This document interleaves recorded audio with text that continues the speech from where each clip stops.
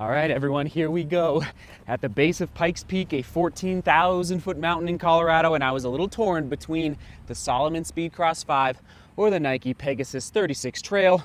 We're going Peg 36 Trail today. I am fascinated to see how this shoe does going up a 14,000-foot mountain. Let's go.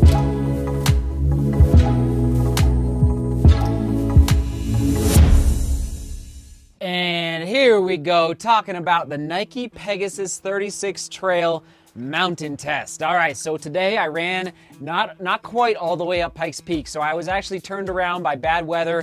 I don't mess around with lightning above tree line. You all know that by now. So I didn't quite get the 7,000 feet of vertical gain, but we did get 6,200 feet or 1,900 meters of vertical gain in the Nike Pegasus 36 Trail. And we're at 31 miles now in this shoe, so not quite to 50. Full review is on the horizon very quickly, but I just want to talk about how this shoe did in a really, okay, the trails can be fairly aggressive at times, but what I was more interested in testing out today is how would the Peg 36 Trail perform ascending for 2 hours straight. I went straight up the mountain for 2 hours, basically with no stopping, and I was fascinated to see how it locked down my midfoot, the heel counter and the heel, all of that. But before I talk about the performance today, I just have to mention, when I think of the Pegasus lineup, now not the turbos, but the Pegasus lineup from Nike, I think about simplicity.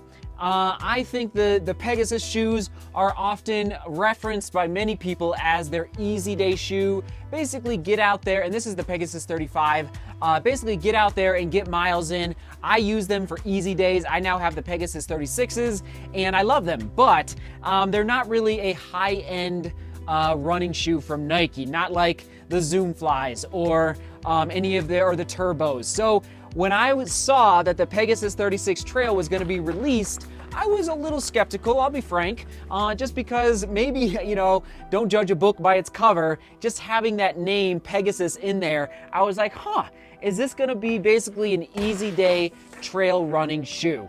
And I'm not going to answer that question quite yet, but I will just say this. I was pleasantly surprised today. That's right, the Pegasus 36 Trail climbing 6,200 feet of vertical gain on some pretty interesting terrain, very diverse trail conditions, hard-packed dirt, pavement actually. I started off on pavement and then hard-packed dirt, and then eventually transitioned into some gravel conditions, like really kind of loose rock, really small pebbles. You see it there on your screen. And then eventually getting up above tree line, you start to get into very rocky conditions.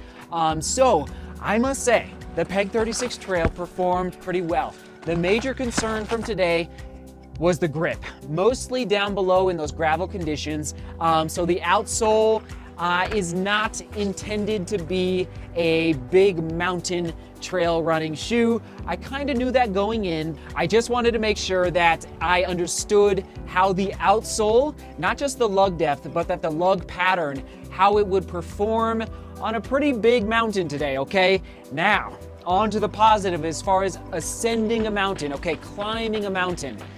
The lockdown was awesome. It was awesome. Through the midfoot, the heel counter, and probably what I would say the biggest positive from today was on the mountain test is this heel counter. I felt so secure in the heel. No slipping, no discomfort. So I did 20 miles today, 32 kilometers, and no issues at all with rubbing or anything through the collar of the shoe and the heel counter. Just a nice, okay, so I've talked about this in the past. See how the heel counter is angling in pretty, I don't want to say aggressively, but more so than some other trail running shoes that I own.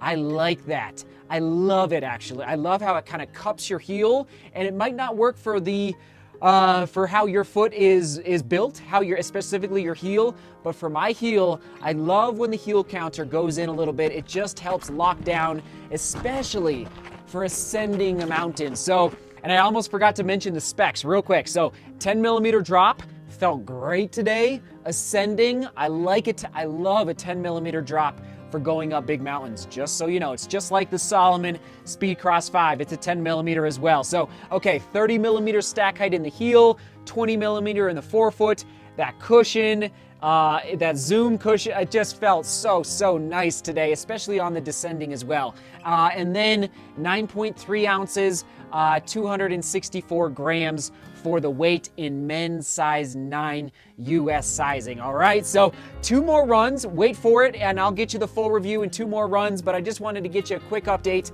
on how the Peg 36 trails performed on a mountain. And I would say it was a mixed bag. It was a mixed bag. I'll just leave it there. So, and we're gonna go with ascent for the keyword because I was practicing and training for the Pikes Peak Ascent today down at Pikes Peak in Manitou Springs.